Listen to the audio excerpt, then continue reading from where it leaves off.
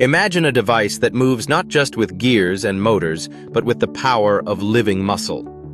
Enter the world of biohybrid machines, where organic tissue and synthetic parts join forces to create something entirely new. Scientists have begun to engineer tiny swimmers, some smaller than a grain of sand, powered by real muscle cells.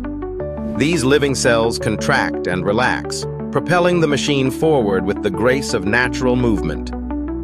The synthetic skeleton provides structure and direction, while the living tissue supplies energy and adaptability.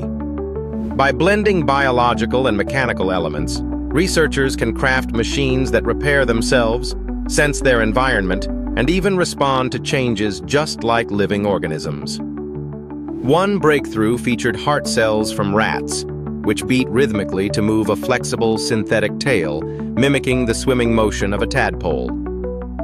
These innovations hint at a future where machines could heal injuries, deliver medicine with precision, or explore environments too delicate for traditional devices. The boundaries between the biological and the artificial are blurring, opening doors to unimaginable possibilities.